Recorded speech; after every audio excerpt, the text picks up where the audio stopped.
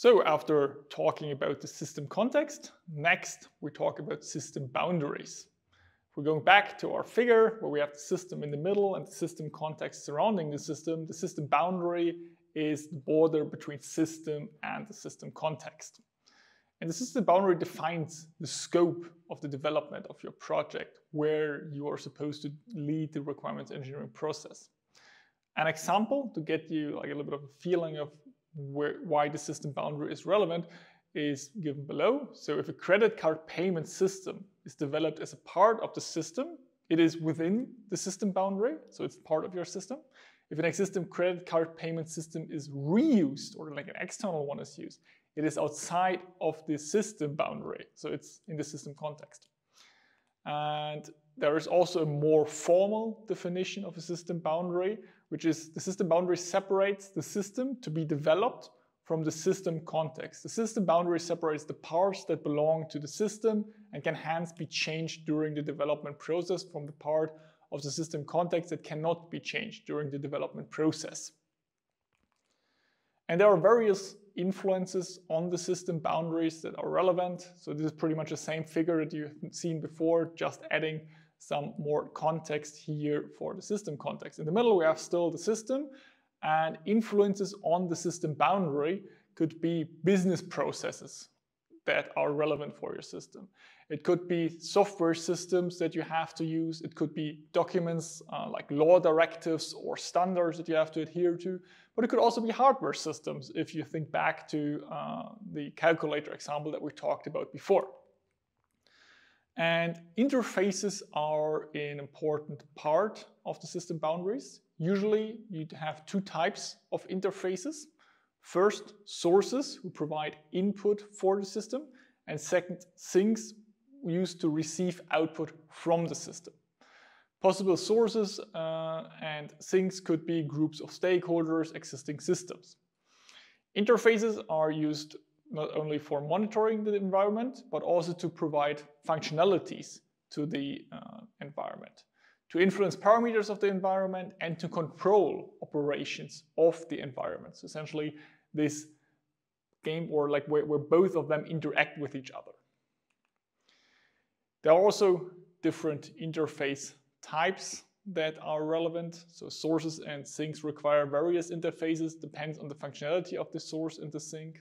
Some common examples are human-machine interfaces, like a mouse, a keyboard, touchscreen, emergency switch, or just simply a presenter for slides. Another alternative or other types are hardware interfaces like SD card slots, USB ports, storage in general. Then you also have software interfaces like libraries that you're using during the development process, web services and others. The interfaces may impose constraints, so they maybe limit what you should do or can do, but the interfaces may also be sources of requirements. So you can get constraints as well as requirements from the interfaces. And the development of the boundary is a process that takes a while, because when you start the process, most likely not all elements of the system boundary are known. Interfaces might be known or might be unknown. There also might be some desired functionalities that are not known yet. Therefore, the system boundary is often not defined until the end of the requirements engineering process. That leads to something that we often refer to as a gray zone between the system and the context. System boundaries may shift within that gray zone. The gray zone itself may also shift, but this is very important. At the end of the requirements engineering process, there should be no gray zone left. If you still have a gray zone left, you're not done yet.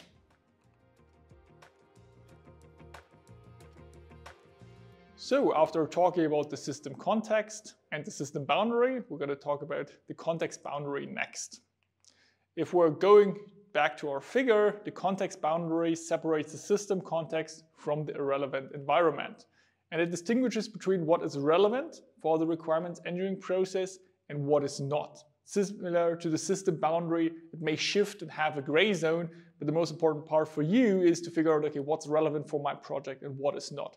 In contrast to the system boundary, the context boundary is more difficult to properly define. Some say it's actually impossible or virtually impossible. Sometimes it's unclear whether an aspect belongs to the system context or not, cannot always be resolved during the requirements engineering process. It is possible that after the requirements engineering process is completed, there's still a gray zone in the context, different from the system context where the gray zone is resolved. That doesn't mean that you can just say, look, the gray zone is quite big, I don't care. Try to get it as small as possible. How do you document the system context and the boundaries? Often through natural languages. Diagrams are also very useful. You could use use case diagrams where you have actors and their usage relationships to the systems. Data flow diagrams often help to get you an idea about sources and sinks and the flow of data between them. And there's typically a mixture of several documentation forms, something that we'll get back to in the general concepts of documenting your requirements later on.